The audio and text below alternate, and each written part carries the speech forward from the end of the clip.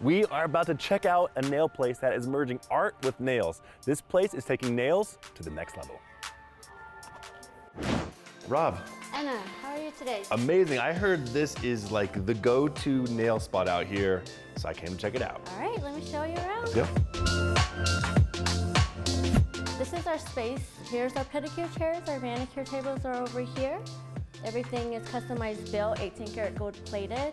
When did you guys open this? We opened in July 5th. And what inspired the whole thing? Yeah, our #1 artist here in Melly, she has been doing nail art for a very long time and just wanted to share her experience. So she's sort of the artist that really inspired this whole thing. Absolutely. I need to meet this girl. Yeah.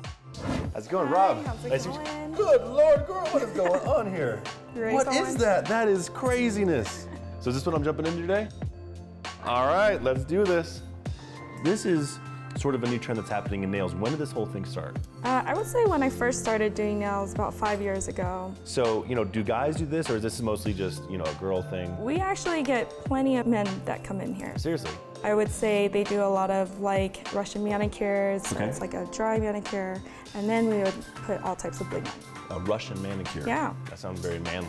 It is. We buff out your cuticles without nipping them. So we buff it out. It's kind of like we take my fingernails to the gym. My fingernails be all buff. Yep. And how many Just different options do you have with like nail type of thing that you do? From shape, lengths, sizes, styles, line work, charms, rhinestones.